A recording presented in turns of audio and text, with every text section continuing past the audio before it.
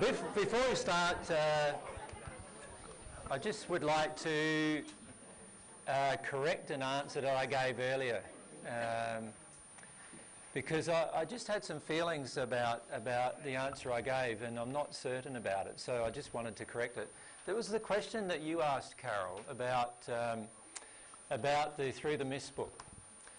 One of the things I'd like to say about the three set of R.J. Lee's books is that not everything in there is actually exactly the whole truth of what happens. For example, in The Life Elysian, it describes my process of becoming at one with God, which was fairly accurate, and then it describes the process of my death, which was actually quite inaccurate at times. And while the actual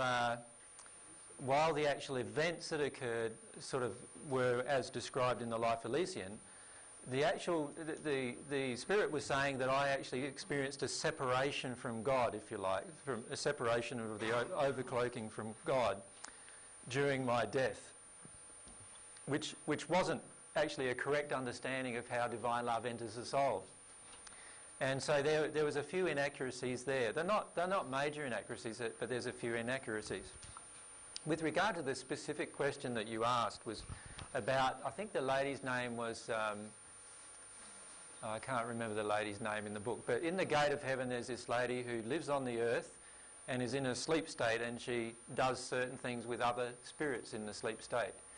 And part of those things that she was doing in the sleep state was she entered different states of existence, different spheres, if you like. And my feeling is that she actually entered those states through being loaned the energy to do so from other spirits.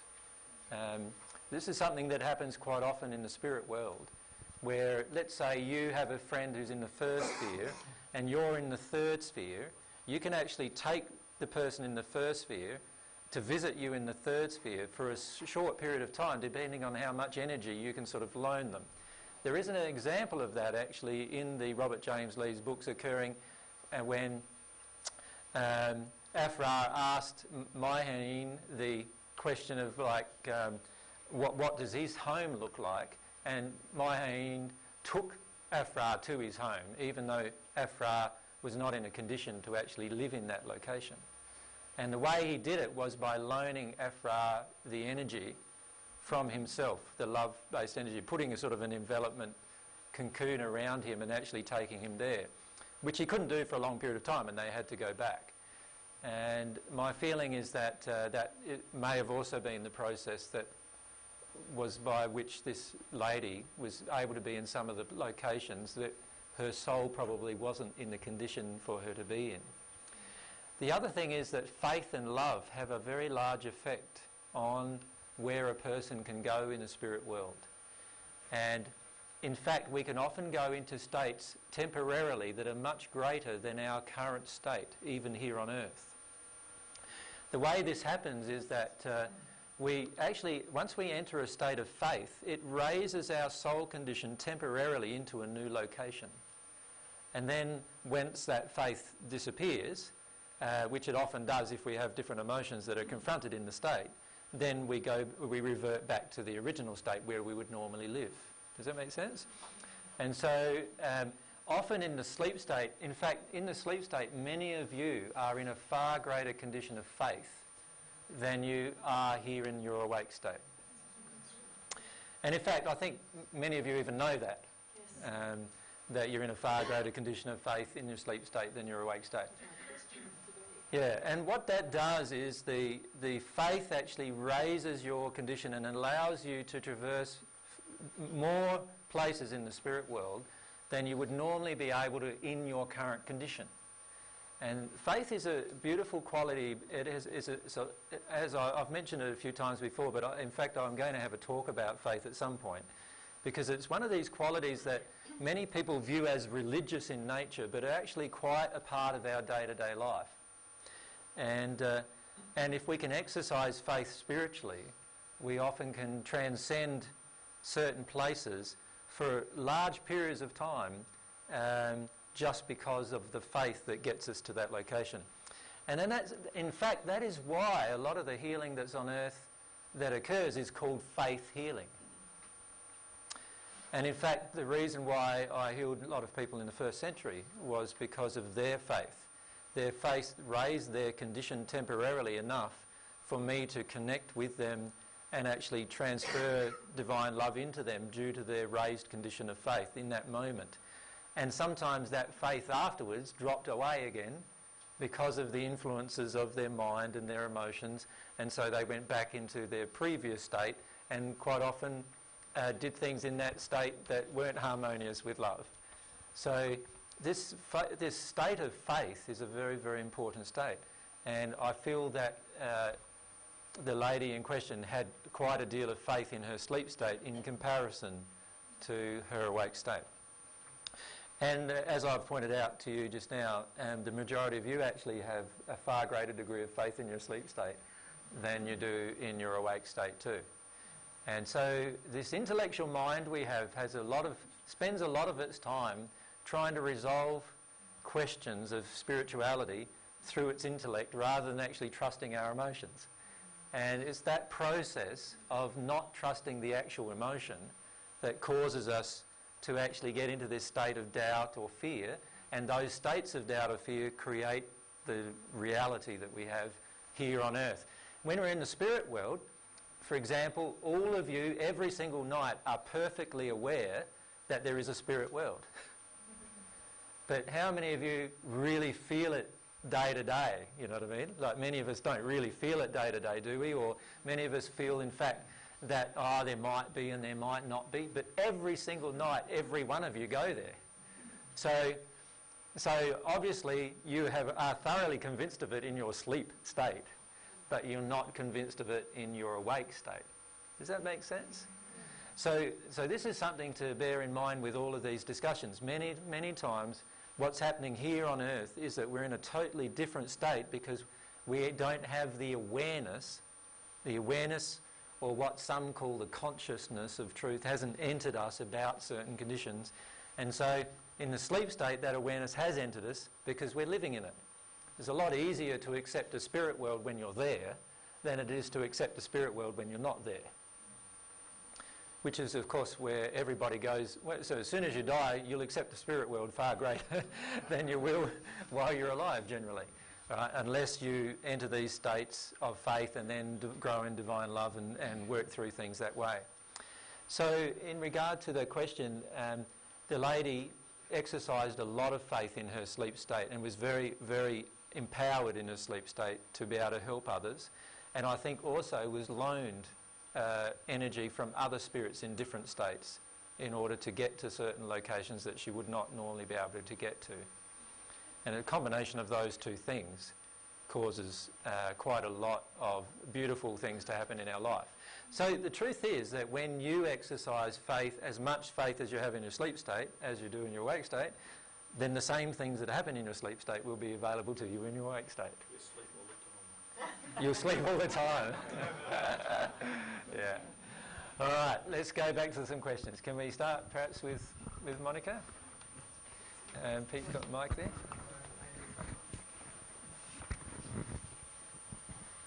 So AJ, where you go when you sleep, if you like, for want of a better word, is that based on your soul condition? So for example, I've always queried, I was in a setting and there was a volcano and I was running away from it. So is it almost like the different spheres? You literally go to where you need to go to experience that emotion or to reflect back at you what's going on? Yes. So if you're having sex with someone in a dream, for example, are you literally in the spirit world doing that to reflect back at you what you need to feel? Or if you're being chased by a bear or whatever? Is it all to remind you, like, because I've experienced it a lot recently where I'm waking up and I'm going, my gosh, I know what I need to work with now because it's so clearly reflected. But are they all real? Like, no, is it all really they're happening? not all real. Okay. You want to answer? It can be one of two things. One is that it is a real experience that's happening in your sleep state, and the other is that it is a creation to help you deal with an emotion in your awake state. And how do you know the difference, and does it actually make any difference as long as you're feeling what the feeling is, if you know what I mean? I don't think it makes a difference. I feel it makes a difference. I certainly want to know whether if I'm dreaming about something compared to if it's actually happening myself. But the way to know the difference actually is that eventually you will know the difference completely, right? But and actually when you pass, there will be this integration of your sleep state experiences into your normal life. You remember in the book Through the Mists, Afra goes through this process where he meets his mother and then he realises that actually he's known his mother all the way along and his mother died at his birth. And then he realised that actually he's been meeting up with his mother every night, every time he went to sleep, right? And then he goes through these other realisations of her name, what her name was. He knew her name straight away. How did he know that? Because he'd been interacting with her for his past 30 or 40 years. So there was this integration process that occurred between the sleep and awake states. Does that make sense? So you will know when you pass or when you're at one with God, whatever happens first, you will know which experiences were dreams and which experiences were actual awake, sleep state when you're awake in the spirit world experiences. Before then, you will feel them quite strongly as quite different to each other. I do that now. I can tell now more. And so all of them, remember, are law of attraction events, though. So every single thing that happens in your sleep state and every dream that you have is a law of attraction event in order to help you with your emotions. The difference between a dream and a sleep state experience is the dream is usually a fabrication of your own mind in order to assist you with emotions that you are not dealing with in your awake state. So like you might have a dream of, say, having sex with somebody and you wake up and you're feeling really ashamed, right? So what's that telling you? That you're not dealing with some sexual shame in your awake state. Does that make sense? And you're ignoring that emotion and you're ignoring it, and you might have a series of dreams. Some of you have dreams every night where you're being chased by somebody. All right? Now, if that's happening, then you're obviously ignoring some fear that you have inside of yourself in your awake state. Right? And you'll find that once you deal with that fear, that those dreams will also disappear. The dreams that occur regularly, generally, are not sleep state experiences. They are generally dreams in order to help you access your denied awake state emotions. Yeah. Does that make sense? Okay.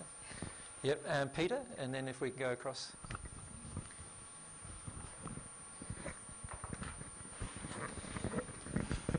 A couple of talks back, you were mentioning how once you get into a state of truth in your life totally, that is equivalent to being in the third sphere of the spirit world when you pass.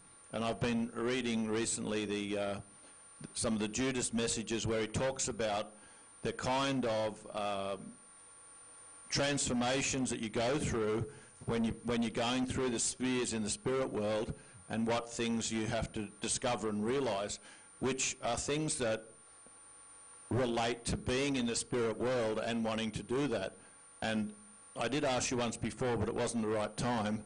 What are some of the signposts or characteristics or qualities of character that you need to develop as on your journey towards divine love, so that, for example, once you move out, once you're able to embrace this truth, then you're in a second state, a second sphere condition of love, and once you're in a state of truth, you're in a third sphere. And could you just give us a few clues on that you I'm actually feel? not going to, Pete, because I'm going to address your emotion about why you asked the question. Oh, okay.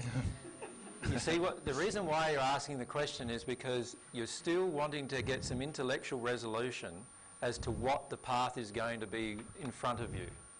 You see, most of us do this all the time. What we're trying to do is plan our emotional journey and our journey towards God. And so instead of going through this beautiful joy of discovery process that you can actually experience, what we instead, because of some childhood fears, we instead want to have it quite well marked out, like a road with little signposts along it saying, oh, you've reached the third sphere now, isn't that fantastic, let's have a celebration. Then, you know what I mean, and you've reached the fourth sphere now, and isn't that fantastic. And you don't have to map it out in that much detail. But there is an emotion inside of yourself, and that emotion is an emotion inside of a lot of people, and that's this desire to know where I'm going before I make the journey. And that's what self-reliance is all about. And what we want to get into is a state of God-reliance, which means dropping away or releasing the emotions that cause us to not be God-reliant. So is that faith? Faith is a part of it, but it's also learning how to love yourself and trust God so much that you know you're going to be on the journey just so long as you experience your emotions and you long for divine love, that everything's just going to happen exactly right. And also, we can't say specifically what's going to happen to you in a set of orderly events on earth. The reason why is because you can actually, on earth, deal with different sets of emotions that in the spirit world you may be less drawn into experiencing. So an example of that.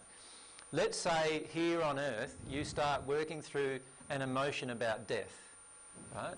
Now obviously in the spirit world you won't have that emotion because once you've died, right, and passed, whatever that emotion is, that will be experienced right at that time because you've now died and passed, and so you're now not going to be afraid of death anymore. Does that make sense?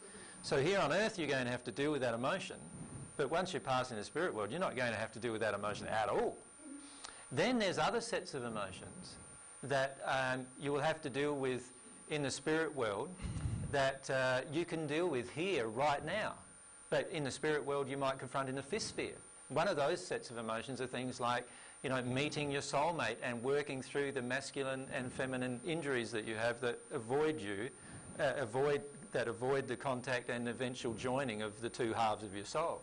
Now you can start working through that here in the first sphere if you meet your soulmate and you get together and start working through those emotions, whereas many spirits in the spirit world don't do that until they hit the fifth sphere. Does that make sense? And so if you can just trust things a lot more about what's going to happen in the future just by dealing with your emotions and trusting your law of attraction, you'll find that everything will come to you at the fastest possible way on earth that you can deal with it. Some of those things will be like fifth sphere or sixth sphere things that you learn, and you'll learn them now. And then other things you'll learn will be a third sphere thing that you learn that you didn't learn ages ago because you were pretty resistive to it. Does that make sense? So here on earth it's fairly pointless to outline what the progression is going to be step by step by step by step, and that's one of the reasons why Judas in the Hans Radix messages, why Judas didn't spend very much time on it. He spent seven lessons on that, and in the end he said, when he got to the seventh sphere, he said, look, that's a state you don't even understand at the moment, it's pointless really me even talking about it. Right. So like, what's the point of talking about something that a person who here on the earth wouldn't even understand it at that particular time? So, and between then and the other spheres he did outline some lessons, but in the end on earth you can learn those lessons really early in your progression. So it really has little benefit even knowing those lessons in the spirit world, because you're not in the spirit world learning them, you're here on earth learning them. Does that make sense? Yeah. So look at the underlying emotion, which is this desire to see a path. It's a bit like, if you could think of your path ahead as a very dark night, all black, right? Most of us in that state would want to have some lights along the roadway, even if it was those little ones that, you know, those little solar ones dotted along. I've just put some along our driveway. Yeah. so that I can make my way back up there, right? And because we don't know what's on the side and we don't know what's safe and so forth. And really what we're doing is confronting quite a lot of emotions in that process. Confront them. When you confront them and release them, you won't even have that feeling inside of you that you have to know in advance. And as you release that feeling, it's a very freeing feeling, because then you're living more like a child who doesn't care like where the next meal's even coming from, do they? It's going to come somehow, like, so they don't care, and that's what you will be like. You won't worry about that.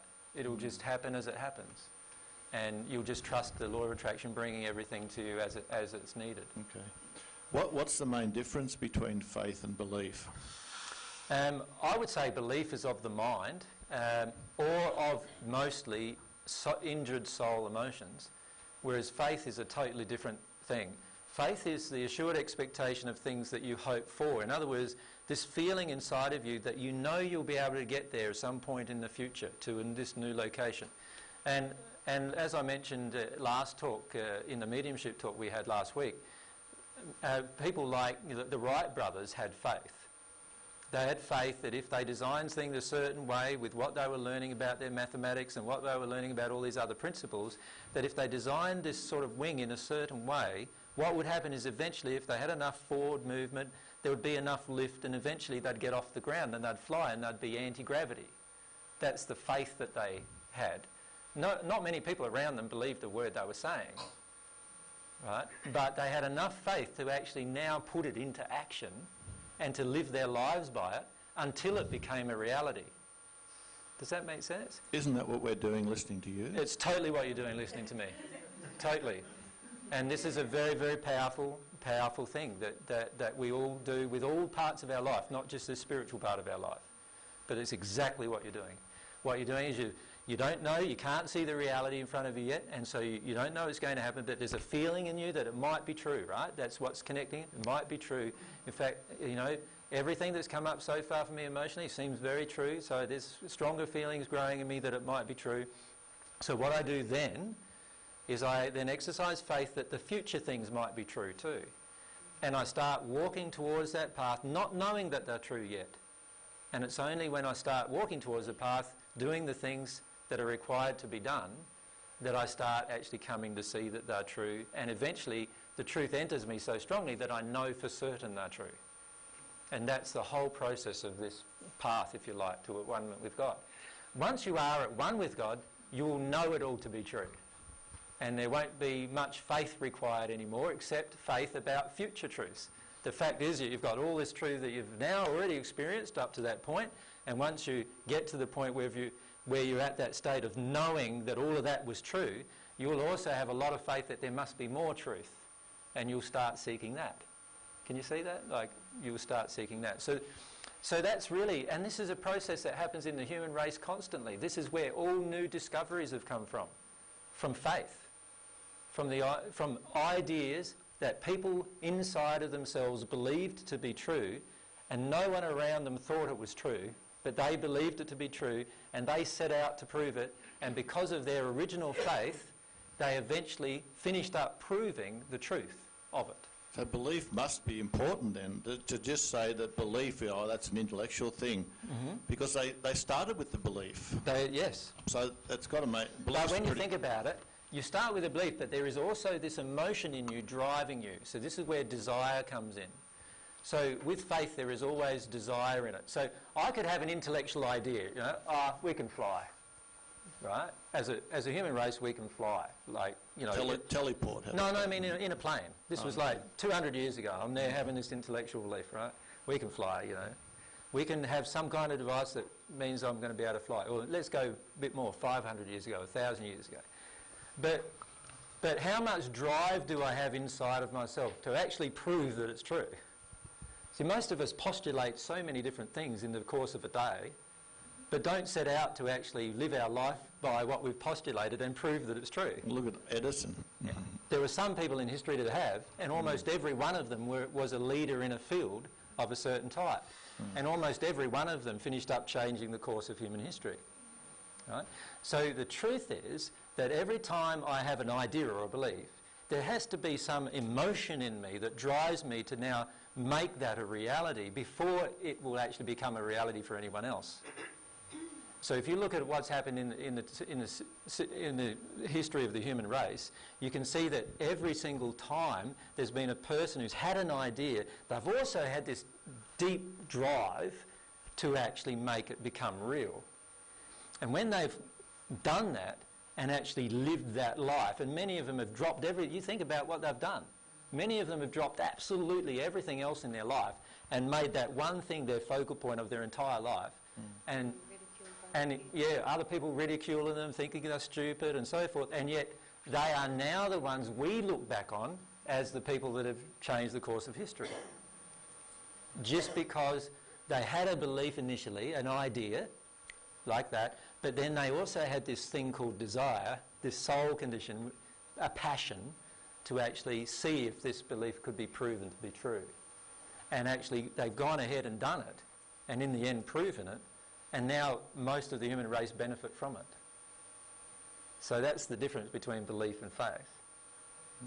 Belief is just an intellectual postulation about some kind of thing, some kind of intellectual philosophy that we could bandy back and forth between ourselves for days on end and never get anywhere and not change anything to do with the human race.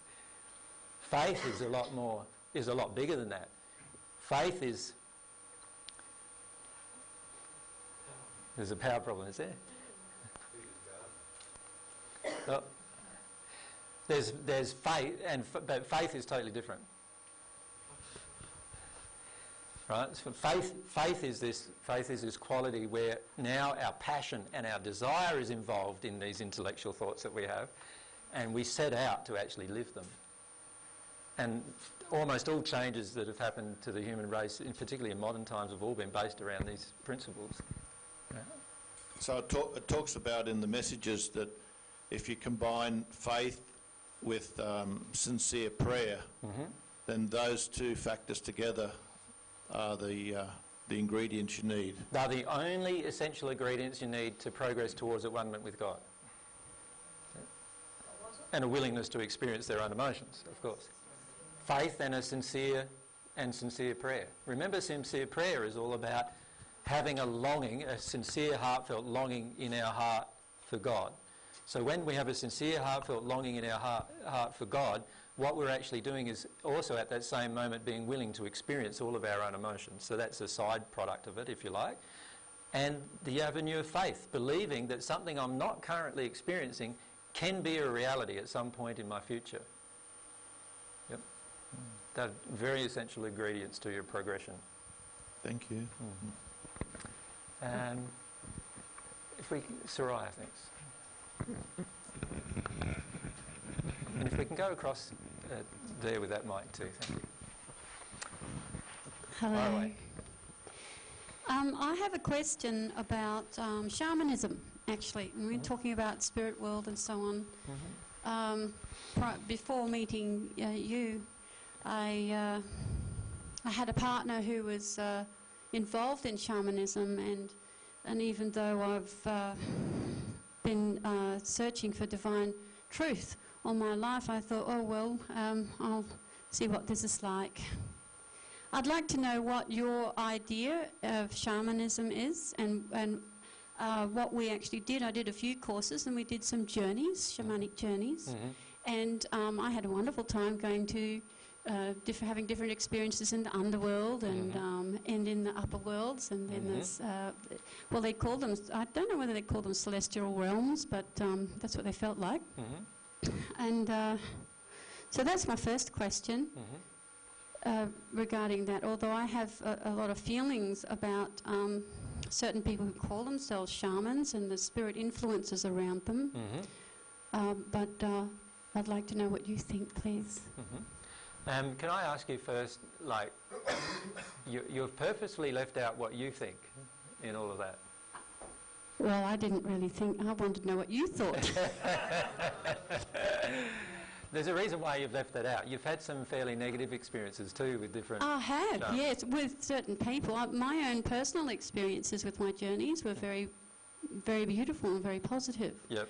But my personal experiences with a number of shamans that I have met, my previous partner actually, when I started to learn I started to imbibe some truths from your teachings, I became a lot more sensitive to spirit influences and became aware that there were some very powerful lower realm spirits, I think, that were around him and were influencing my family and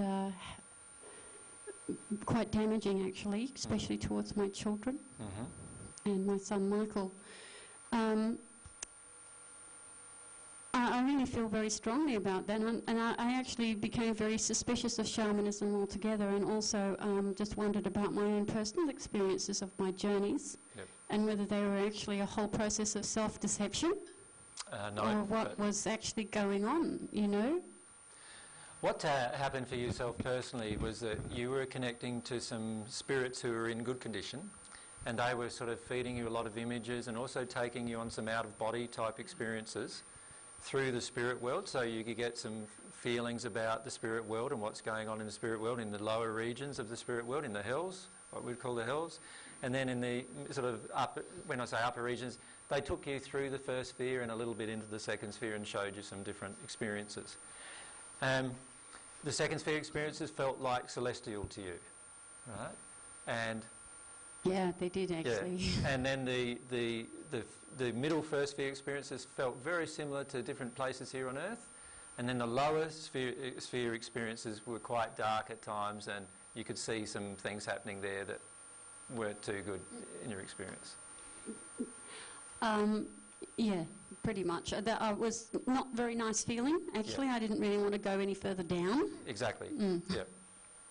So what they did was they were showing you through this experience, this out-of-body experience, the spirit world, and some of the graduations of the spirit world, that your soul, with a bit of help from their energy, could actually be lifted to, or actually could go into in the lower spheres, so you could see the differences in condition.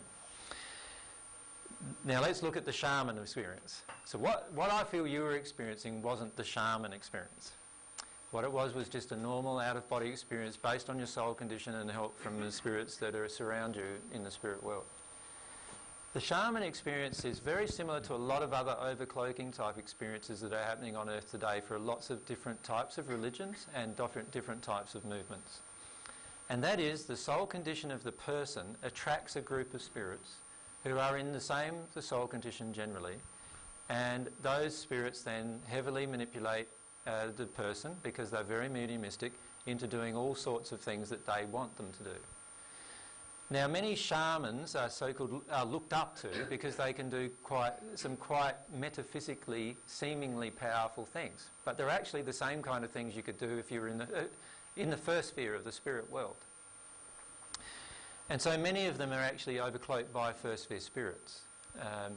And this is why many people finish up having some quite negative experiences too when they interact with shamans, if in quotations. These names that we give to people in different conditions on Earth really don't matter much in the spirit world. All that's happening is a person on Earth who's quite mediumistic and who's developed that mediumistic skill is being overcloaked by some spirits. They can go out of body because of the help with that those spirits give them, and they can experience many things, and also therefore, like if I can go out of body, I can go and visit your home, can I not? And if I'm fully conscious of what's happening in the out of body moment, I can actually describe your home to you, although I've never visited it in the wake state. And you're going to think that's pretty amazing. But actually, any first sphere spirit can do that. In fact, they do that. They go to your home, check it out, and talk to a medium that you go to and tell you about it. Do you know what I mean? Where you lost your keys last Friday. All of those kind of things. None of those experiences are anything to do with love or anything to do with higher development. But they are a lot to do with the metaphysical and how the spirit world works. So most shamans are very, very involved in the metaphysical. And in fact, to be frank, most other religious forms are very, very involved in the metaphysical, particularly if they involve spirits in their religion. And so you get a whole group of people on Earth who are looked up to by others on Earth, but who in reality are often in quite dark conditions themselves and have attracted quite dark spirits to them, and they have these quite dark experiences which they feel are quite powerful. And they are quite powerful in the sense that they are powerful experiences emotionally, but they're not powerful in the sense of love. And this is why, a lot of times, the experience of people who have connected to them are the same kind of experience you've had, and that is this experience of, I feel some spirit attacks occurring with my family, I can see there's some projections going on with my children, and things like that. And this is often done because these spirits use these metaphysical things to hook people in on Earth into then investigating what you would call the occult. And then after the investigation of the occult, And because of the soul condition of the people and the soul condition of the spirits involved, some very negative things can eventually finish up occurring. That being said, some of those things are very powerful. And many times the people who call themselves shamans are often addicted to the power of it, as was your previous partner. And it's the addiction to the power of it that keeps them in the same condition and keeps them experiencing these experiences right until the time of their death. And yeah, that really saddened me actually, because when I'd watch your DVDs, he'd get so angry. Yeah, anyway. Yeah, the spirits with him would be heavily influencing him to not watch anything that I would be presenting. And also the spirits with him would also be heavily influencing him to prevent others from doing the same. And in fact, almost any person who would call themselves a shaman would find it very, very difficult being present even in one of these groups for any extended period of time. Mm.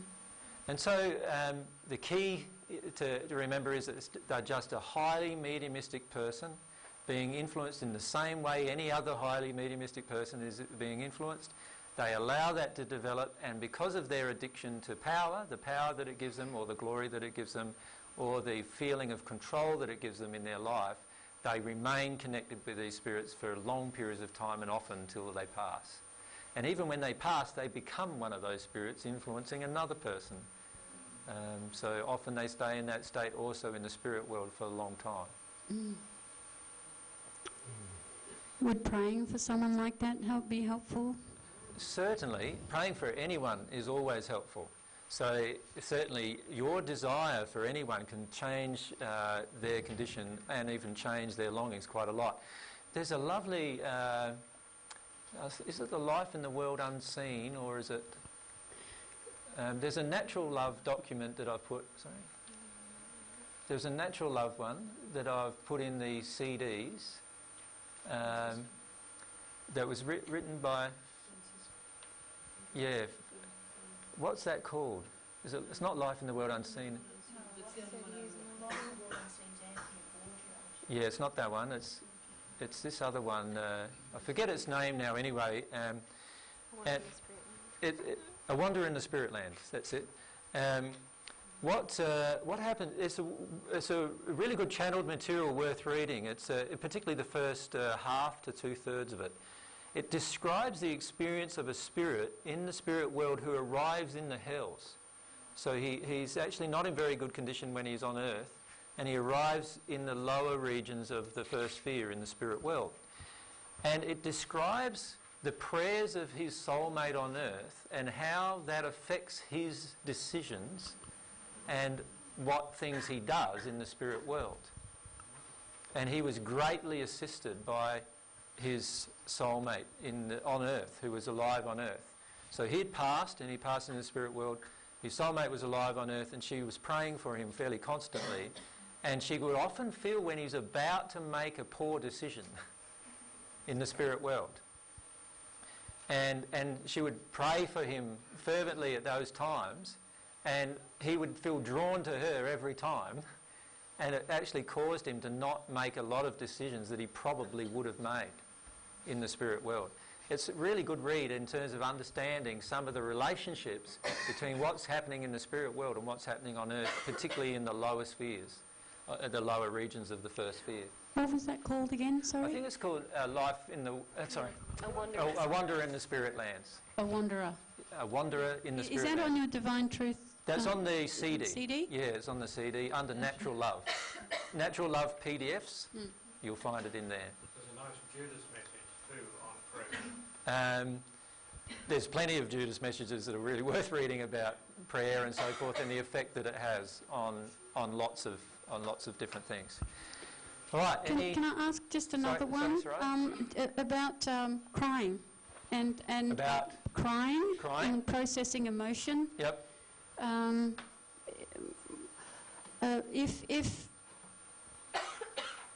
If I'm processing emotion and don't access any tears, and am I actually processing that emotion, or is that an emotion of self-deception? It depends Or- what emotion. You see, like an emotion, for instance, of sexual shame may not involve tears, but you'll certainly feel waves of different feelings of sexual shame roll over you. If you've got an emotion of like shame itself, that might not necessarily involve tears. So there are certainly emotions that don't involve tears, but grieving is the most powerful healing emotion. If you're having an emotion of sadness that doesn't involve tears, it's highly unlikely that you're processing the sadness. Or terror? Terror, usually you will be shaking, so you'll be physically shaking if you're processing terror. If you're living in terror, you might not be shaking. You might just be terrified about everything that's happening all around you every day. But when you actually process the terror, you physically go through this release process, and once the release process is complete, you'll find that you'll never go through it again. So, you know, your body releases terror that way. Just like, you know how an animal, when it, like if my father, when I was little, he sometimes took me out rabbit hunting. And what he would do is he would shoot the gun over the top of the head of a rabbit, right? So it wouldn't actually, the bullet wouldn't penetrate the rabbit. But what would happen is that the sound barrier being broken over the top of the head of the rabbit would cause the rabbit just to go into this startled fright, and it would just sit there and shake, right, like that. And you could actually go and just pick up the rabbit and slit its throat, right? So I'm not recommending it. But what I'm illustrating is that there is this response in the human as well, the same kind of response where we go into this terrified state which actually prevents us or freezes us from actually doing anything. And that is a terror state. And that some of you have experienced those states in your childhood, particularly if you had violent sexual abuse occur, for example. And those kind of states will probably need to be accessed and released in order for you to move beyond that terror. And so some of you will go through those kind of emotions, but you may not be crying at the time. Okay, thank you. Oh, sorry, this lady over here has been... Hi, I've got 2 questions. Fire away. I was wondering if you can offer your perspective. I had an experience 7 years ago where I kind of spontaneously went down onto the ground and had huge waves of energy coming through my body, and beginning of sort of huge shift in my awareness of myself. I mean, I felt like since that moment I've been very connected emotionally or physically to myself where I wasn't before. But can you offer any ideas about that? Well, I don't feel I need to, because I feel you already know what happened. Yeah, I want to hear you say it. No, well, let's deal with that emotionally. Why do you want to hear me say it? I want confirmation. Right. Now, many of you do this with me, and I'm not going to give you confirmation emotionally. Okay. Right? Right, second question. No, let's go down to this emotionally first. What happens is you're not trusting yourself. Yeah. All right? And the issue of not trusting yourself is going to create many problems in your life. You need to learn to trust yourself. So these experiences that you have that you feel quite strongly about, but you often wonder about, you need to trust your own analysis of them. You need to allow yourself to start feeling about them. And you know what will happen in time is that every one of those feelings you will understand 100% what went on once you progress a certain direction. So I've had many experiences in my life where I would have loved to ask somebody else, what was that all about? 5 years ago, and now I know exactly what it was all about, right? And I know for certain, and you know the same, right? And so you're not getting away with that, right? So now we can have the next question.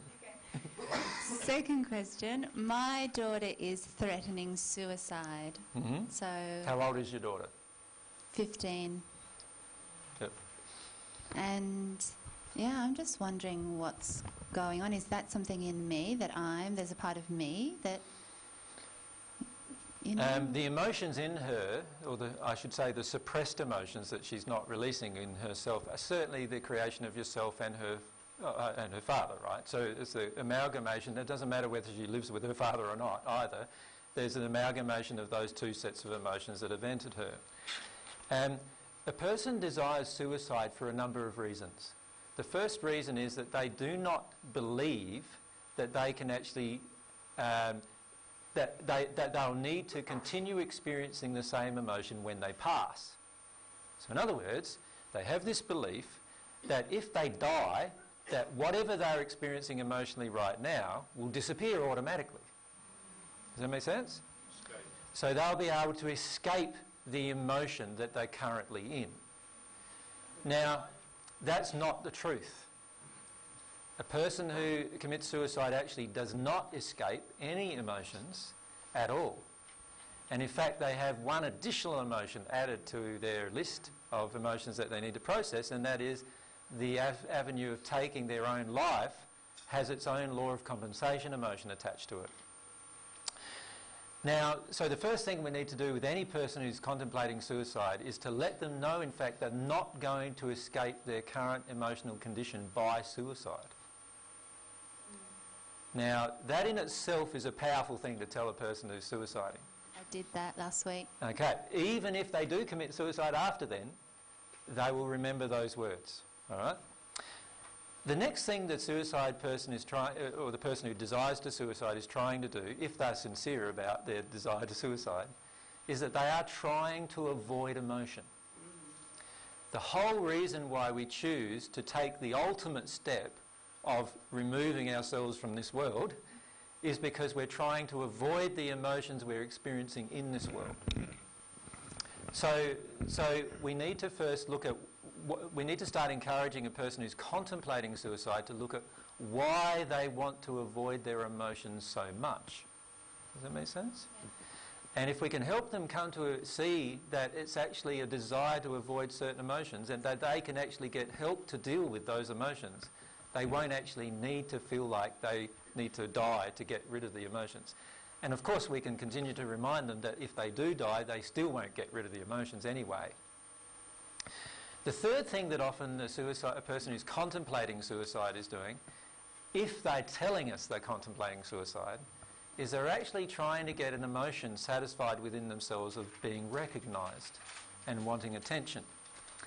And so this is a possibility. Usually a person who contemplates suicide, who's really sincere about their contemplation of it, it's rare for them, although I'd recommend it, it's rare for them to talk to somebody about it.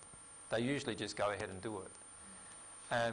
The persons who talk about it first generally want either your commiseration or your agreement that it's the best way out, which of course, like I couldn't give. So look at also whether the person's, one of the emotions the person's looking for is this emotion that they're just to be noticed. So they may just feel like totally unnoticed, totally unrecognised in their life. If that's the case, then that's the set of emotions that they need to allow themselves to experience rather than contemplating suicide. So sometimes contemplating suicide can be an excuse rather than an actual event, or it can be a deep desire driven by the desire to get away from my emotional experience. Either case, underlying causal emotion needs to be addressed. So a person would be best talking to some kind of psychologist, psychiatrist perhaps, to start that process off if they feel challenged about doing it themselves, or they would, talking to the people that they're upset about, or in some cases a person who's contemplating suicide is doing it to contemplate punishing the people around them. So, it'd be lovely for them to begin talking to the people around them about why they want to punish them and so forth. And then they start connecting to the emotions, and that's always going to be the way out for them. Any person around you who's contemplating suicide, my suggestion is to always tell them if they do it, this will be the situation, but also if they do it and they do pass, there's spirits there who are wanting to assist them just like you want to assist them here on earth. But they still will not be able to avoid the emotion of it in the end. That movie would be good for them to watch. The What Dreams May Come movie, yeah, because it does contain some depiction of reality there. It's not all true, but it's a little distorted, but there is some depiction of reality of what happens to suicide victims. It's not fully true, because in the movie itself they portray suicide victims of never getting out of hell, and that's not the case at all. You know, one of my friends, Judas, is in the celestial heavens and he hung himself. So, you know, that's not the case at all, that a person can't progress from that state. Yep. So anyone that's new, we'll go. Linda at the back, has had a hand up. Oh, Linda's had her hand up for a long time. Oh yeah, sure, let's add to that then. You've got a microphone. We need microphone because the sound system now is wired so that it only gets what person speaks through a microphone. With the suicide with her daughter, you didn't mention once that it had come from her mother, that there's some causal emotion from her mother? I did say that right at the start.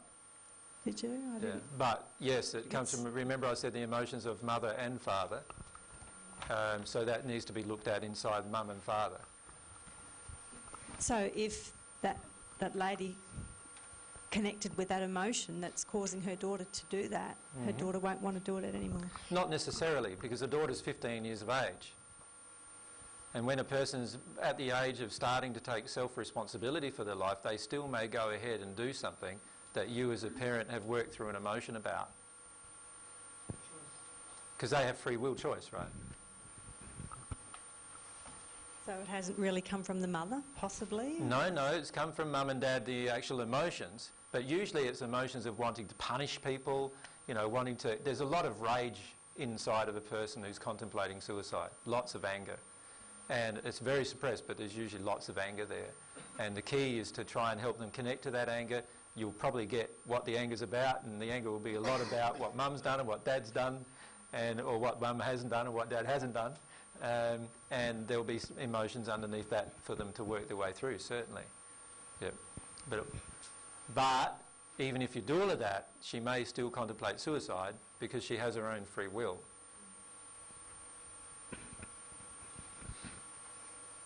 If you go down here, and then across there, just the lady in pink there. I forget her name. I just wanted to ask you both about emotions of self-deception. I feel like I've processed a bit to do with my unworthiness. I feel like, as I think Helga pointed out yesterday about the aspects, that I feel like I've gone through quite a few of them. Just one that I feel really stuck with in the last few weeks, and I feel like I'm being hammered with law of attraction to do with not getting respect. That's the emotion that's coming up with me. My son, who's 14, the one giving it to me constantly. Okay, so it's not getting respect from a male. Yes. Yeah. And so I'm just already, when you said that, it's like I've still got the dad issue. Spot on. Okay. Yeah. Okay. Okay. Okay, let's enlarge a little on it for you. When you have law of attraction events occur, look at the gender that it occurs with as well, right? Because that can help you a lot. So if the law of attraction event is with women or with men, or is it with both women and men? You know, when I say women and men, if it's with the girl children that you have, boy children that you have, both, only the boys, only the girls, look at all of that as part of the law of attraction, because it tells you a lot about what's needing to be dealt with. The issue is you're feeling like you're not getting respect. That's the feeling inside of you. So can you see how that might be related to your dad and some of the things that your dad's taught you about yourself?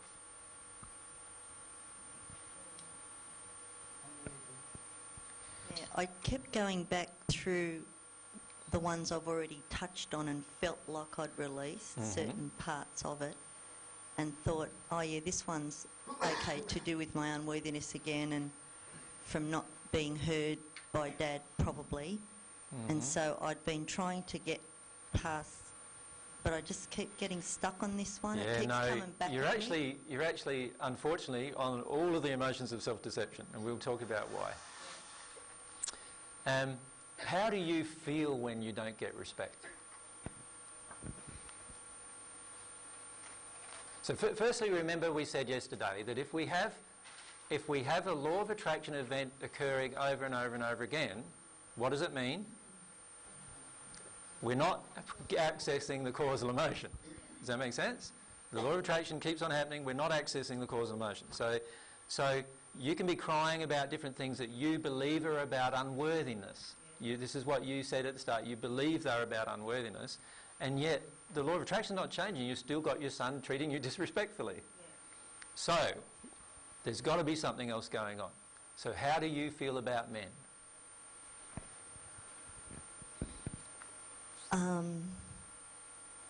I feel like I do everything for them, and I don't get anything back in return, like respect. So how much anger is there about that? Yeah. Can you see you haven't let yourself process any of your anger about that at all? Yes. What you've done is you've concentrated on the unworthy feelings and the feelings that Daddy's done this to me, but you're not actually seeing that inside of you there's this whole group of emotions where you're now projecting at men. Like, I'm doing things for you, you've got to do something in return, right? Which is actually not love either when you're even doing the thing for them. You follow me? Yes. And so in that process there's a lot of anger. And there's a lot of anger coming from you towards your son. And of course he's going to respond with that because in his feelings that's totally unfair. He doesn't deserve your anger. He wasn't the one who created it. Who created it? Mum and Dad. Something happening with them when your childhood created it, and probably some relationships in between, but certainly not your son. So he's getting this barrage of emotion. Not that you're verbalising it all the time, but he's feeling it from you. He's getting this barrage of emotion from you, and he's going to respond in a rebellious manner towards that emotion. So in reality, it's not about your unworthiness. Can you see what I'm saying? Can you see how easy it is to get caught up in taking it all on, oh, it's all me, I'll just feel unworthy, when really we're skipping or we're distracting ourselves from the deeper pain. Well, there's anger on top of the pain for you, but underneath it, there's all this pain about how I've been treated by men. So it's quite different to this unworthy feeling. Mm. Yeah. I kept thinking every time he throws this at me, I'll just cry about it because it made me feel hurt. Of course. And so I'd cry about it and think, okay, well, I'll just keep crying every time it happens, and then hopefully I'll be able to access if I keep praying to God as well. But it wasn't happening. It keeps coming. So if it keeps coming, remember one of the signs, it keeps coming, I'm just deceiving myself that this is the real emotion. Right? So there's something else underneath there. And in fact, what you need to do is connect to some of the real strong projections that you've got going. And there's a law of compensation attached to that as well, about these strong projections you have at men based on you feel you can earn their love, right? And the truth is love is a gift. It's not something that you can earn, ever. So the belief that you can earn it came from your relationship with your father and also your mother's beliefs about men as well. And the combination of those two beliefs have entered you. And it's a matter of you connecting to that set of beliefs, which is not actually about unworthiness, but a whole different set of feelings. Thank you. Who was next? You had someone. Should we go to Josh? Yep. And then we'll go next to it. I was just wondering, while you're talking about motions of self-deception, maybe if you could give an example of when you've been processing some emotion that you felt was in avoidance of a cause, using your free will, what isn't it, like, how can you jump from that into the cause so you can really deal with what's causing that? Yeah, no worries, Josh. I'll give you one that happened about a year ago. It was during a time myself and Mary came back from an overseas trip, and the day we came back, Mary's parents sort of grabbed hold of Mary and whisked her off away from me, trying to sort of get her away from me, and Mary felt like she wanted to as well, get away from me, didn't you? So that was very helpful for you. And so, had someone to blame for that, sort of thing. And then we went through this process where I saw Mary a week later, but it was under very strange circumstances. Her family starting to attack me and so forth. and be quite angry with me and so forth. And then Mary felt very drawn into not so much agreeing with them, but certainly not feeling like she could say openly what she felt. And so by 2 weeks later, we were not together. So after we got back, 2 weeks later, we were not together. Then I went through all of these, a whole group of emotions. Firstly, I was upset about what had happened, like parents meddling in my life. Then I went through a whole, which was all, these, by the way, I'm listing now, all self-deception emotions. Then I went through an emotion of, feeling like Mary didn't want me and all of those kind of things. And that one took me quite a lot of, I spent probably, 6 weeks or 7 weeks of that. Again, I'm a bit of a crybaby, so about 6 hours a day crying for 7 weeks. And I was really distraught, feel this total these overwhelming feelings for Mary, and there's no contact between us at all at this stage. And then I started realising, because of the degree of anger that was in my crying, and because of the degree of anger that I felt towards Mary and anger towards the family and all those kind of things, that actually I was in just this total place of self-deception. And what I had to do then was start connecting with the underlying emotions that were creating it. And they were underlying emotions like that I'm not attractive. I'm not sexually attractive. I'm not worthy to be with Mary, and lots of different emotions like that. So I started connecting with a lot of those emotions. And they all were beliefs about myself that I've had all my life, that I managed to release through that process over a period of the next 3 or 4 weeks.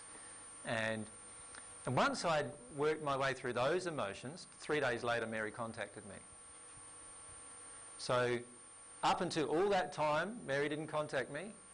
So my law of attraction was, rejection, keep me away while I'm actually in this self-deception phase, not getting rid of the causal emotions. A few days after I felt like I'd dealt with the causal emotion, I actually felt quite strongly that Mary would contact me, and within 2 days or so, Mary contacted me. So, like that time period where you're processing the deception emotions, what was your relationship with God in that? I was praying still every day, obviously not receiving much divine love through the whole process, feeling in a really upset and confused state, finding it very, very difficult to understand why I couldn't get beyond it. I tried, for a period of time, I tried giving up Mary in my heart as well. I just tried to allow her to move on with her life, sort of thing, and I tried to deceive myself like that I'd done that as well for a few weeks, and none of that worked, of course, and eventually I got to the underlying causal emotion. But why was that period of emotion there for you? Like, if you went to God, wouldn't you be able to skip over all of that? I wasn't listening to God. So you just didn't want to... Yeah, it's like, you can pray to God all you like, but if you're not listening to the answers, you're not going to get anywhere, really. And the trouble is, most of us are praying for something totally different. So what I was actually praying for was that I be with Mary, firstly, and then know that I gave that up after a while, and then I will release her from my heart. Well, I didn't want to do that, so I wasn't being honest. Do you know what I mean? There was so much dishonesty in myself, in the different sets of emotions that I went through. And then I went through, blaming the parents for influencing her, and then I eventually got to the state of forgiving them for that, and working through that emotion. And once I worked through a lot of these type of emotions, now I can start hearing, this is all about me. This is all about the emotions that I have unhealed in myself about myself. Right? And once I started connecting with those emotions, I had some very, very distressing times, but I could feel divine love during those distressing times. So I can remember one of the times I was curled up in a fetal position for 7 hours crying, but I was feeling divine love all that time. Just releasing stuff about soulmate loss and soulmate grief and all that kind of stuff that I've experienced. So once I went through that, I could, and again, if you're feeling divine love, even when it's happening, you're dealing with causal emotion. If you're not feeling it while it's happening, then you're probably in a self-deceiving emotion or a capping emotion. And so by the end, I got, and when I say the end, the last week was productive. So in some instances, you need to go through this self-deceptive state. Yeah, well, to get there, like to have the want to if deal I had with it. someone next to me saying, actually, AJ, you're just deceiving yourself there, I think it would have helped me greatly. You know what I mean? But a lot of the times you don't observe yourself that clearly when you're in these emotions, and so you don't notice that you're deceiving yourself. But there were times that I noticed I was deceiving myself. So when I went outside with the axe, you know, chopping down trees, and I was angry, I knew I was deceiving myself then, and I would keep saying to myself, well, you know, this is not productive, this is not productive, I'm not doing a productive thing here, but just releasing the anger, still trying to release the anger and get underneath what that was. But at the end of the day, if I'd been told what it was at the beginning, I might have been able to, I'm not sure, but I might have been able to connect with the real causal emotion, which was all of this stuff about myself. And in fact, as soon as I started saying that to myself, I straight away connected with the emotion. So I guess what I'm trying to ask is, like, throughout that whole process, you had the ability to go to the cause, Yeah. but you just kept saying... But I kept avoiding because the causes were even more painful than what I was experiencing. And I was also had periods of time during that time of blaming someone external to myself rather than actually seeing that the emotion is inside of myself.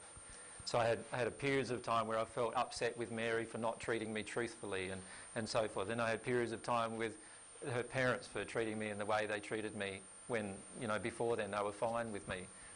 And so I went through different emotions there. But once I got out of that and into this state of starting to really focus on how I felt about myself, and so what I started seeing was, for instance, Mary's parents were just reflecting to me how I felt about myself.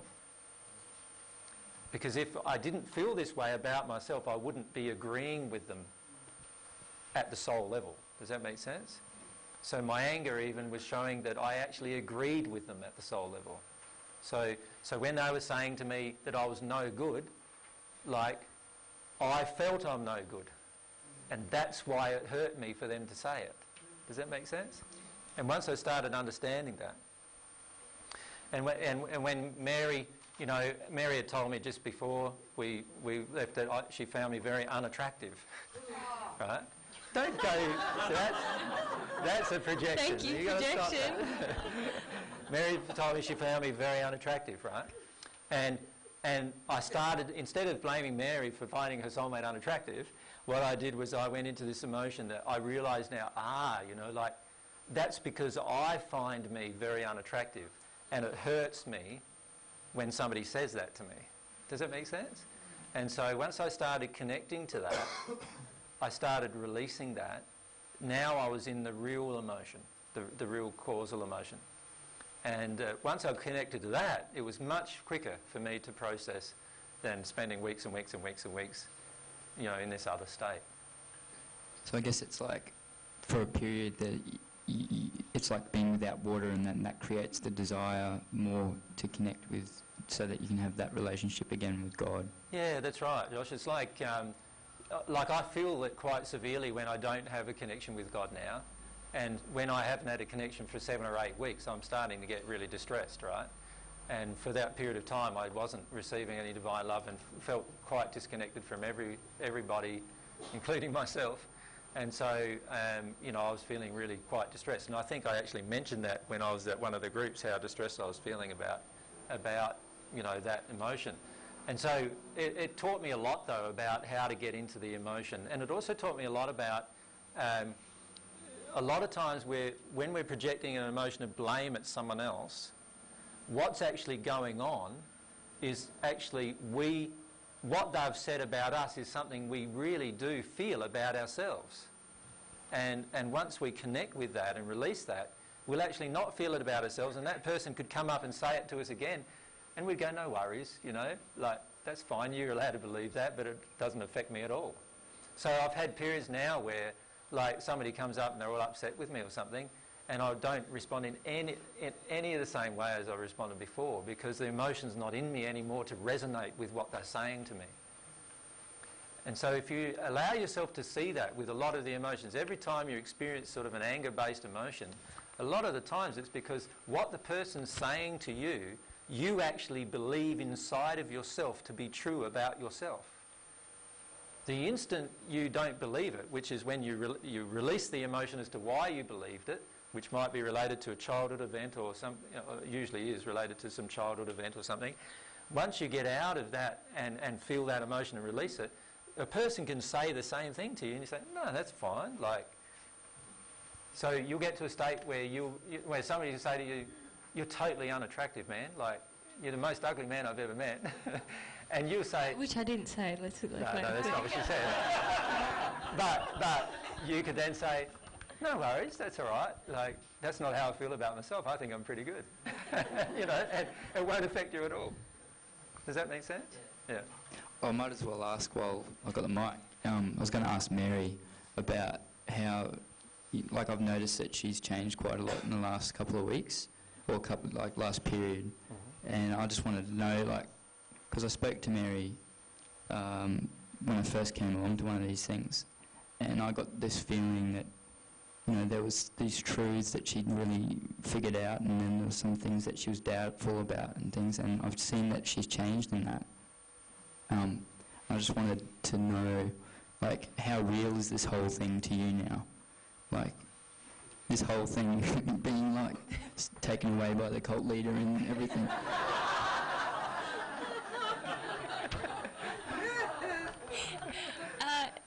It's a pretty wild trip. No, it's really real, Josh. It feels really amazing at the moment. I think lots of people have commented to me. I'm a bit high on the truth at the moment, It's really resonating with me, and heaps of emotions are coming up, and I feel like this whole self-deception thing is a big turning point for me, to really feel the process of starting to clear some emotions. Yeah, and I feel like I've started to have a relationship with God again, and that's just beautiful. And I feel so passionate about talking to everyone about the truth, I just think it's just a blessed sort of opportunity that we have at the moment to be doing all of us together. Yeah, so... Yeah. Oh, that's great, because I just wanted to see that confidence about there being a God and things, because I've had instances where I'm like, this is so real, everything that you're talking about. And it's good because I knew you before this confidence about the whole thing, and now, I just wanted to illustrate that, I guess. Yeah. Cheers, Josh. Thanks for that. Next to you, Josh. How come I don't have dreams, or if I do, I don't remember them?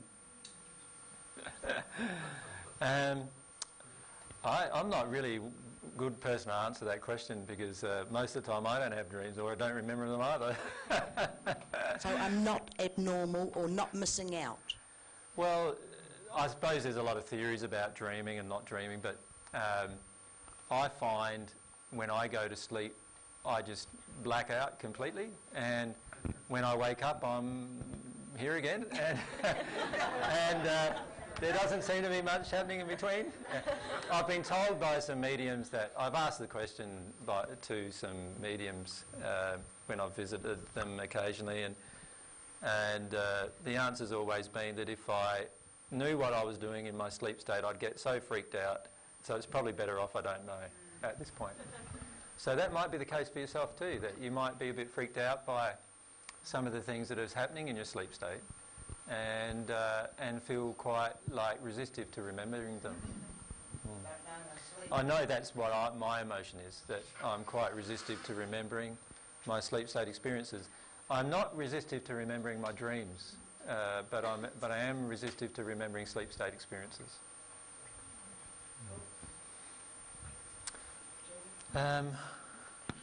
Who we got?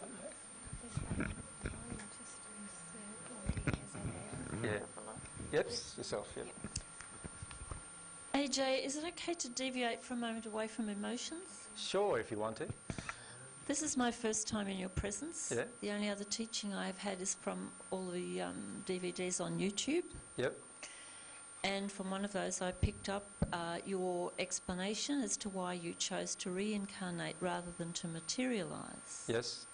Christians for centuries and centuries have believed that Jesus would come down in the clouds wearing a big white robe. Yep. And would materialise in that way. And as I was driving here today, I had the Christian channel, radio channel on, and there was actually a song about that very thing. That very thing, yeah. Would you be kind enough to comment on the fact that you are here and how that relates to that second coming? Yep, sure. Thank you. I haven't finished yet with the second coming either. It's probably could be a very naive question on my part. Perhaps everyone else in the room knows the answer to that. No. But to me, it's a really important one. Okay. Yeah. Firstly, I've got my robe hidden in my wardrobe.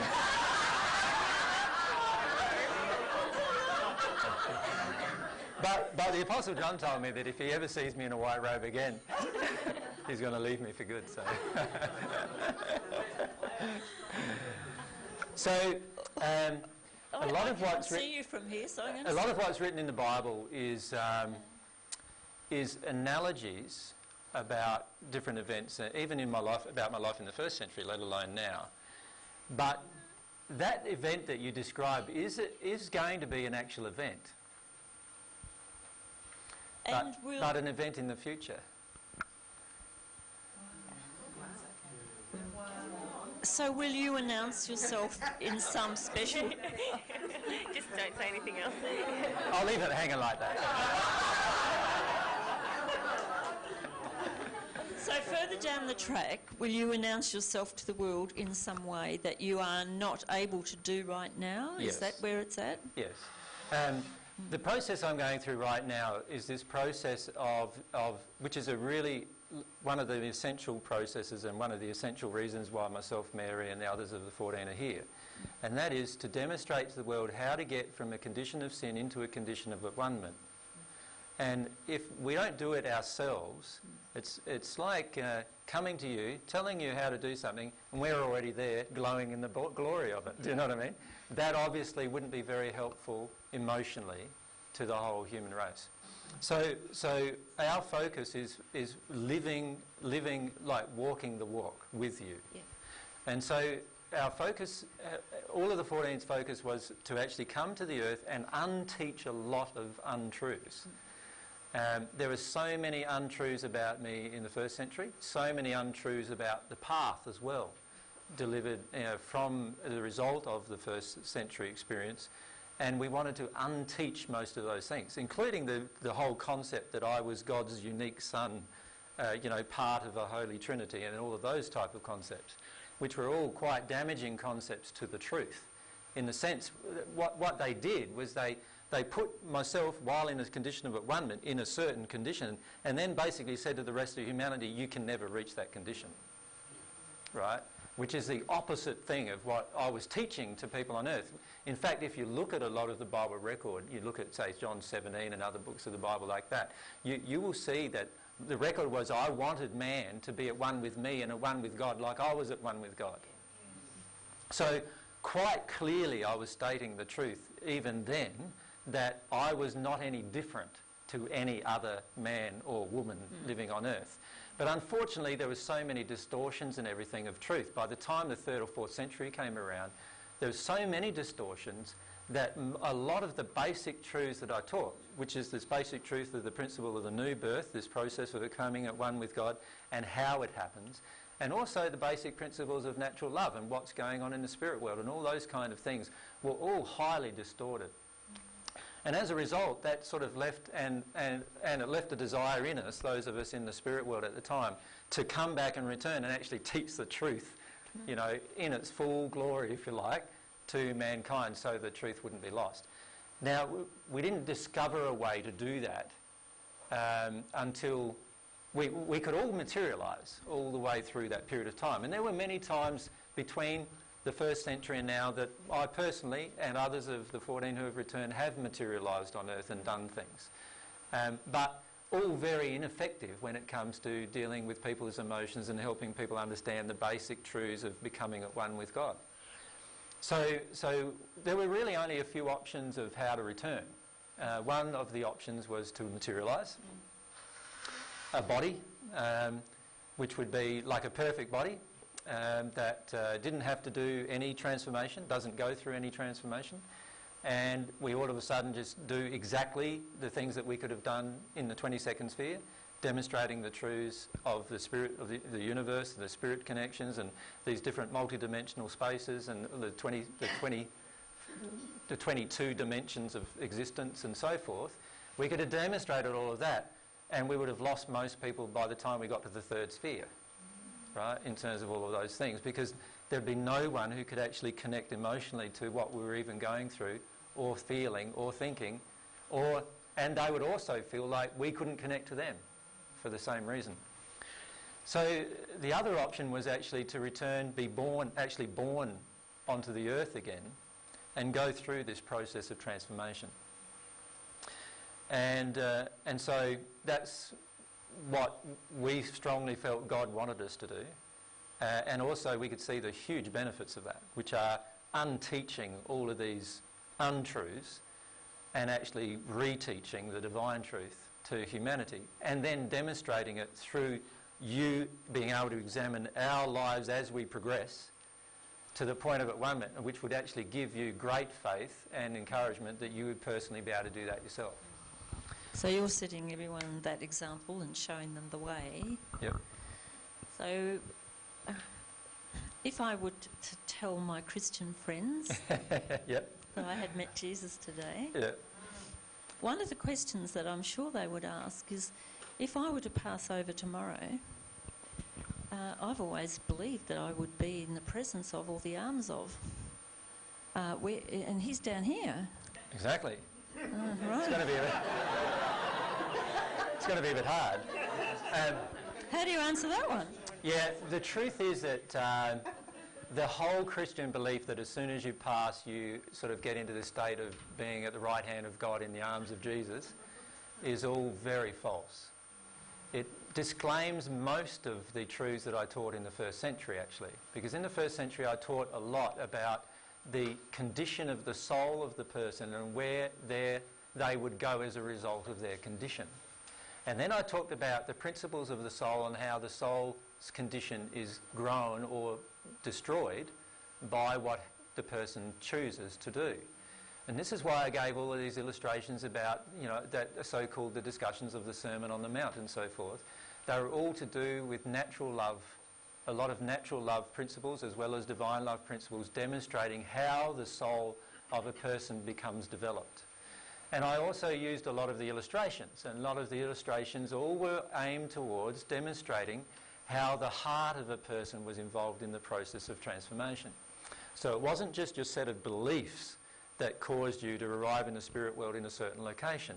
It was actually what was really going on inside of your soul, what was really the emotions inside of your soul that caused you to arrive in a certain location.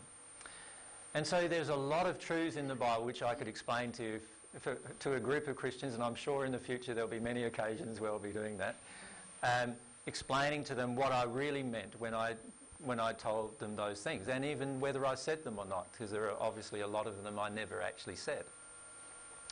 But in that process, I illustrated the soul and its law of attraction, and demonstrated how the soul's law of attraction actually caused, through the soul condition, the result of where you go in the spirit world. Are you versed in the Bible at all? You can remember the illustration of the rich man and Lazarus? Yep. You remember how I said how there were ones from past times who had passed over and they were in condition, in a beautiful condition in the spirit world. And then I described the rich man who used to feed what he would normally feed his dogs. He would give to Lazarus, the man who was full of ulcers and sores that he would never even look after and he'd look down upon. And then when they died, their conditions were reversed. Do you remember that illustration? And that illustration, I was trying to demonstrate how what God sees in us is totally different to what man sees in us. And you remember another time I said that many saying to me, Lord, Lord, would not enter the kingdom of the heavens, but only the ones doing the will of my Father would. So what I meant by that was that the ones who were focused on the will in other words, finding out God's laws about, and the will of the Father is always about love. So those living in love would be the people who I would connect with, not the people who thought they were living in love, and they said, we were doing it, but in reality it hadn't hit their heart. You see what I'm saying? Well, it comes back to the heart, doesn't it? Exactly. So the real purpose of us coming again too is also to illustrate this vital truth, and that is the heart, your heart or your soul condition determines the location of where you will arrive in the spirit world. And this is something that most Christians don't understand. And the reason why they don't understand it is because they want to believe that the instant they pass, all of their sins at that moment, because they believed in my blood, have been cleared. And of course that's an impossibility, because I can never take responsibility for another person's sins or another person's disharmonious actions, disharmonious with love. So I can never take responsibility for them. So of course all of these things were untruths that the priesthood taught the people in order for the people to become dependent upon the priesthood. So in the end what's happened is there's all these untruths about myself, all these untruths about our life, all these untruths about how I lived my life, all now prevalent on the earth, that all need to be undone as part of this process of people understanding the truth. And the best way to achieve that is for you to observe a transformation of a man going through this transformation into at-one-ment, and a woman going through this transformation into at-one-ment, and when you see that occurring before you, you will start actually having and generating a desire within yourself to actually start doing the same thing. Well, the second coming has always been related to prophecy, and so much is going on in our time that so many people are saying it must be imminent. Which leads me to my final question, which is about earth changes. It did say in the blurb today that you might comment on that, and I'm just wondering if it's not too late for you to do that. I gave a talk about a few weeks ago on earth changes, Okay. and to be frank, I don't feel I need to discuss it too deeply. That's fine. There will be coming earth changes. And of course that's all part of this process of mankind coming to an awareness of their own condition. And of course the timing of our return is very much related to the timing of these earth changes for significant reasons. And some of those reasons are to assist mankind through this transformation period into change. But that being said, there are still two paths. There are still two paths you can go by. And the first path is what I discussed in the first century, is the broad road that most people take. I didn't say it was to destruction, but I said it was a broad path that led to the sixth sphere. It led to the perfect natural man. Then I said there was this narrow path, this narrow way that led to life, to everlasting life.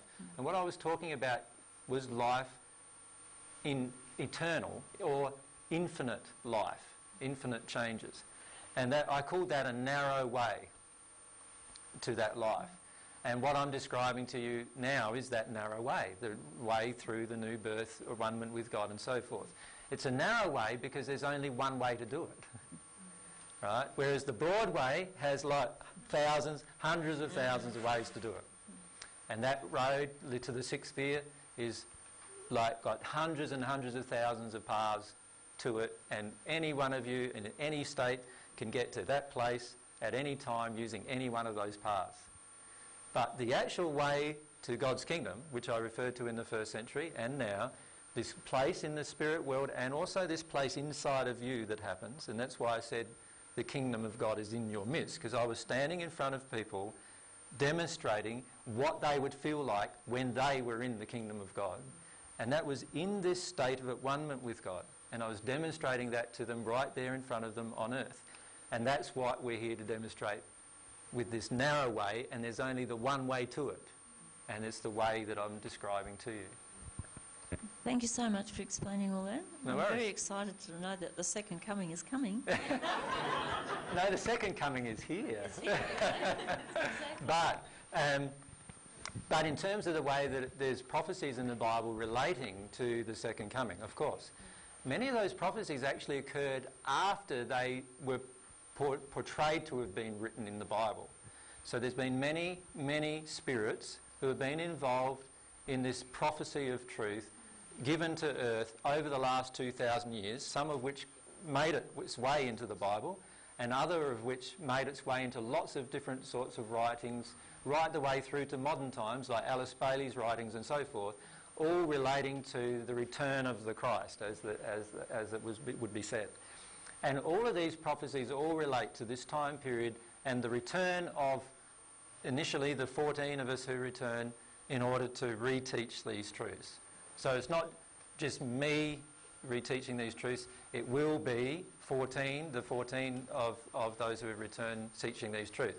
Obviously they're all in different conditions at the moment, all working through different things at the moment, and all in various disbelief at their own identities at the moment, aside from Mary and a few of the others. But that process will be worked through as well, and that will be a part of these truths that come about. And they are the only 14 people, or you are the part of the only 14 people who have reincarnated, is that correct? No. No? No, there have since been others who have reincarnated after the 14 have reincarnated. But the others won't have, as you could say, as much of a role in this process. Does that make sense? Absolutely. Yeah. So what about Buddhists, for instance, who believe that they've been reincarnated many, many, many times? That's an untruth. Yeah. Thank you. Yep. And so there are many reasons why they believe that, by the way, and most of it's to do with spirit attachments and what's happened to them when they're on the earth. Most of those spirits, by the way, who used to believe it, now in the sixth sphere still believe in reincarnation, because in fact the 14 have demonstrated there is reincarnation, but there is only one way for that reincarnation to occur. And so what we're also demonstrating to a lot of the faiths that don't believe in Christianity, and in fact, when I say Christianity, I'm not talking about true Christianity, the one that I taught. I'm talking about the one that's been modified, which I would call the imposter Christianity, if you like. That only Christians can do this or only Christians can do that. That's not true either, obviously. But there's a lot of Buddhists who used to believe in the spirit world that reincarnation was not possible. So they reached the sixth sphere, tried to reincarnate, couldn't do it, felt it wasn't possible, and then in 1962, when it did occur, it was well known in the spirit world it was going to occur, and did occur. And so now, this is why in the last 40 years and 50 years, that there's been a heavy, very much stronger teaching that reincarnation is a truth. It's just that the majority of the spirits involved in the teaching of that don't understand how it works still, because they personally have not experienced it. Thank you so much. No worries. Kim?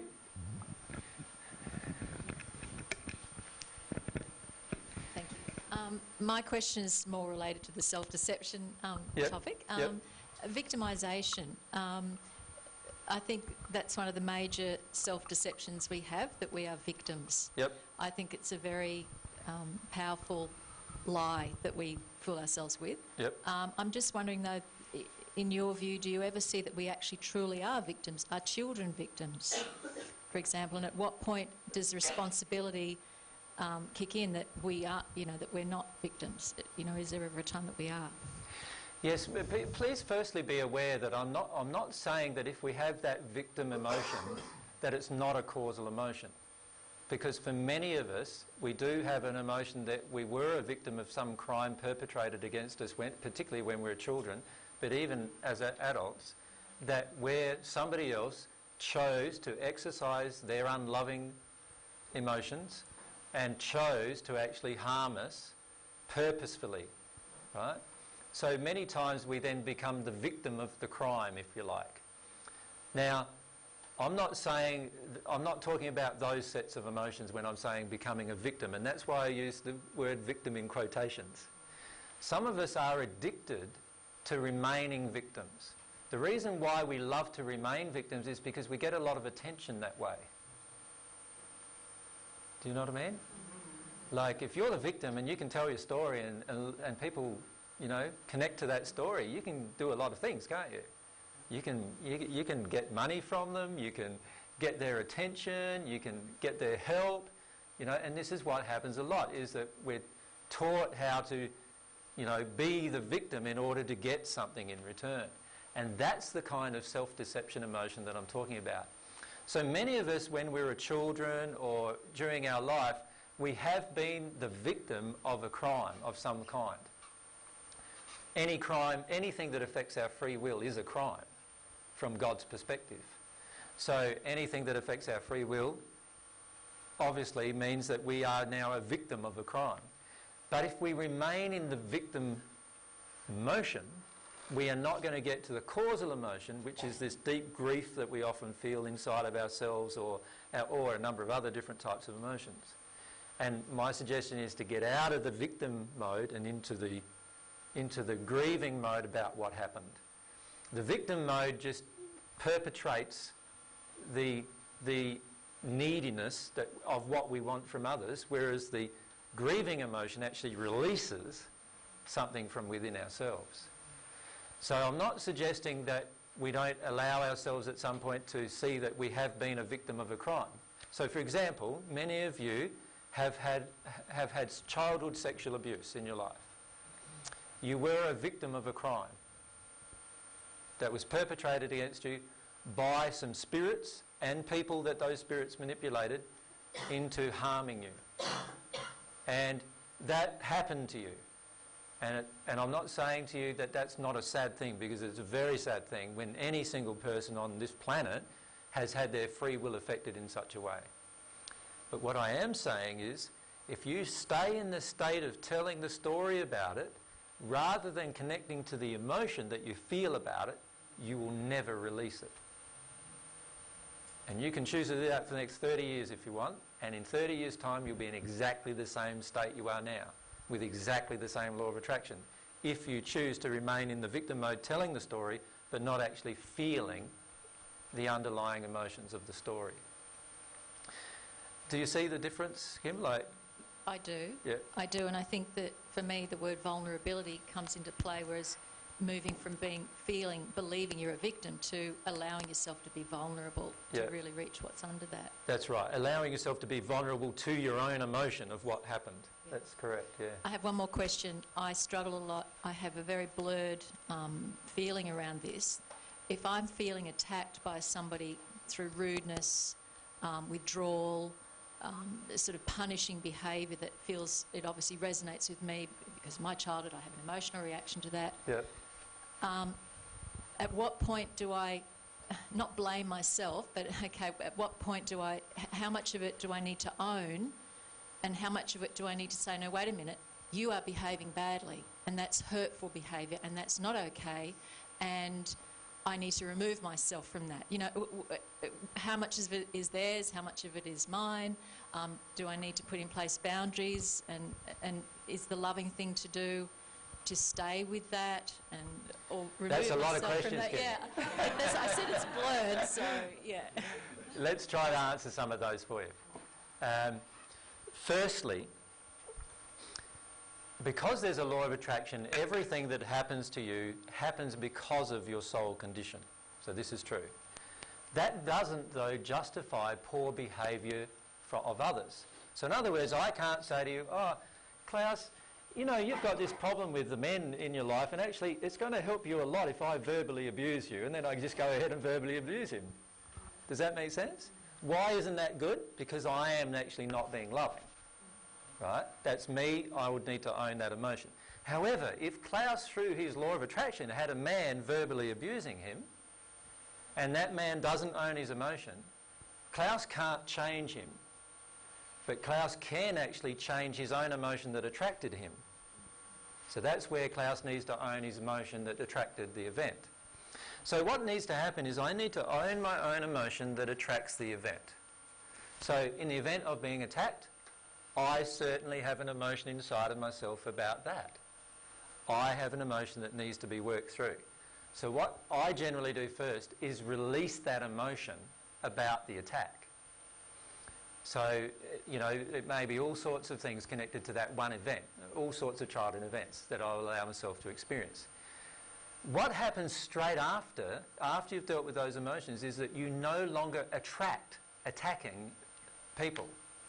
So before you might have got 25 people attacking you all the time, or 10 people attacking you all the time, or men only attacking you all the time, or women only attacking you all the time, or older women only attacking you all the time. It just depends what the emotion is, of course, that's triggered, because it's all different. And I work through that emotion inside of myself, and all of a sudden, all of those older women all treat me better. Right? They haven't changed. So what's changed? You have. I have. So my emotions inside of myself have changed what I'm attracting. Now, once I own that and feel that, I will get to a state where I will no longer allow attacks, either intellectually or emotionally. Now, if I find I'm always having to repel attacks, then I haven't yet dealt with it emotionally. But if I find that I generally don't have any attack in my life, and it only occasionally happens, and it only happens when I tell the truth, for example, then I might have another emotion to deal with. And that emotion might be that I have a feeling that if I tell people the truth, they'll hurt me. And that might need to be dealt with now. Does that make sense? And then when I deal with that, I start telling the truth, and all of a sudden people are listening to me instead of attacking me. Right? And so it shows to me that my law of attraction has changed again. But there is times in your progression where you will meet a person who brings this emotion to your fore. So in other words, they attack you, they attack you, they attack you, and eventually you connect to the underlying causal emotion. And you feel the underlying causal emotion, and all the other people who are attacking you all stop attacking you, but this one person keeps attacking you. Now, under those circumstances, it's highly unlikely now that it's to do with an event inside of yourself. Does that make sense? That it's now highly likely that this person just wants to keep doing what they were doing before them. And all you need to do is talk to them about it. And if they want to keep doing it, you say, I'm sorry, I just don't want to be in your life. But you won't feel angry about it yourself. Does that make sense? You won't feel like all distressed and all terrible about having to do that. You will just feel like it's a natural thing to do. You won't feel like you're having to repel the attack. Does that make sense? Yeah. So now what I'm finding myself is somebody can attack me, and I'm just there, like, fair enough. Like, but before, when somebody attacked me, I'd go home and cry for a few days about it, right? Because I'd feel really upset. But now I don't feel that upset when somebody does. So when somebody yells, the only person that now can yell and scream at me and actually get me to cry is Mary. So I've got a few emotions about my soulmate doing it, obviously, still. But aside from that, you know, it's very rare for somebody else to be in that state, and actually it's very rare now for anybody to even do that with me. You'd think I'm saying I'm Jesus to people, you'd think I'd get a lot of attacks, but actually recently I've hardly got any at all. So, except just people telling me that I'm not Jesus and I'm an idiot. Right. Thank you. So I suppose what I'm trying to illustrate to you is if you're having to repel attack after attack, then there is something inside of yourself yet to be healed. And the key is to go into that and allow that is. And you know what it might be? And I feel it's something, a little slant for you to look at. It might not be actually about, you know, the feeling that you have about being attacked, like this is unjust and wrong and all that. It's not probably about that. If you look at who's attacking you, you'll see there's a specific law of attraction. And when you do that, you'll see what it's all about. Do you follow me? No, I don't. No? Well, over the next few weeks, if you have any attacks upon you, like verbal attacks or whatever, look at who. The gender, right? The age, everything. Look at what's going on as to who's doing it. Oh, yeah. I know who's doing it. It's repeatedly, it's my partner. Yeah. Yeah, but if you look at it, it's not just your partner. There's other things going on too, and you need to be honest about it. But if you see who does it, it will actually help you a lot to examine what's going on at the childhood level. So look for a pattern. Or Yeah, there'll be a pattern there. Okay, thank you. I'm saying to you, actually, Kim, there is a pattern there that you're not seeing. Okay. Does that make sense? Yes. Yeah. Thank you. It's actually 5:30, guys. Yeah. Obviously, we need to have another question and answer session at some point. What we've decided to do is have one a month. The reason why we've decided to have one a month is a little part of the reason is self-preservation. Because we're getting so many questions that in the end we can't answer them. And many of you come up to ask questions about different things in the break about your own lives. And my feelings are now that I feel like I need a rest in the breaks. So if you can honour that, that'd be really lovely. And also, if you guys could be brave enough to ask your questions in the sessions, a lot of the questions you ask would really benefit a lot of other people. So the emotion that you'll need to confront to do that is your fear about public exposure and your fear about getting a microphone in front of you and so forth. So hopefully you can deal with all of those. But we'd like to thank you very much again. We'll be seeing you again about a month's time. I think it's the 18th and 19th here. So we'll see you then. Thank you so much for your time. thanks, everyone.